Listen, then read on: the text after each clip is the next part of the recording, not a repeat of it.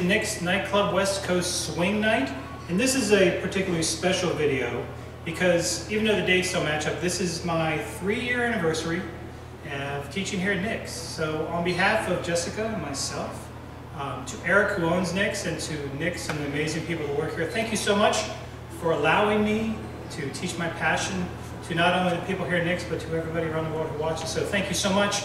Year 3 down, quickly, it has flown amazingly. So on to year 4.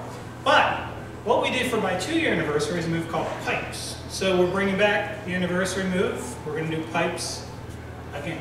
So we're going to do it for them first, and then break it down and show you how we did it. So sugar, 1, 2, 3, and 4, 5 and 6, 1, 2, 3 and 4, 5, 6, 7 and 8, 9 and 10, shankers.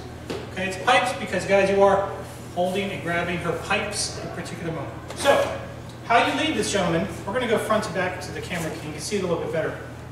Guys, her right, your left, you lead this as. You're doing a 1, 2, 3, and 4, your basic whip movement. But ladies, if you're doing your footwork, you're going to be going to your left this time. You're going to be going on 1, 2.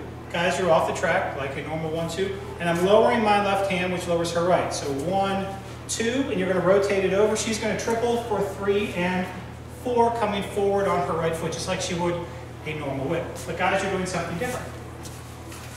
She comes over. 1, 2, guys, you cross the slot. So your weight's on your left foot on 4, and it's fingertips here, back behind your, under her arm, okay? It's your left, her right. That's to 4, okay? Just fingertips. You're not going to be holding that grip very long, but you do need to at least hold on to it. So look, just show it to you this way so you can see the fingertips. 1, 2, 3, and 4. I mean, it's barely fingers. Okay, so again, facing the camera. To 4, 1, 2, 3, and 4. Now guys, ladies, what you need to do here is you don't want to lift your arm up in the air for this. You want to leave it, no across the body, but you want to leave it low.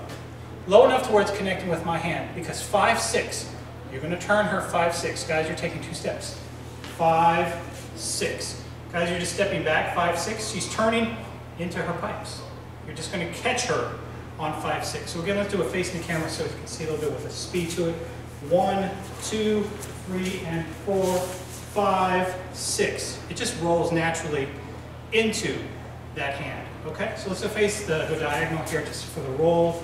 1, 2, 3, and 4, 5. Guys, you grab her right with your right on 6.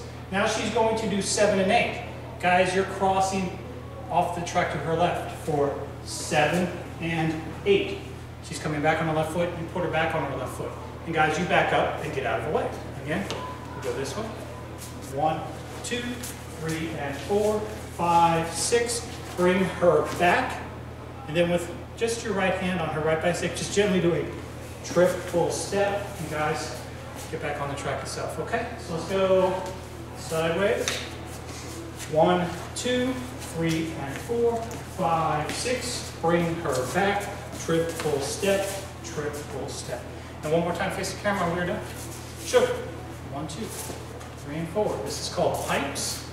1, 2, 3, and 4, 5, 6, 7, and 8. Let her go.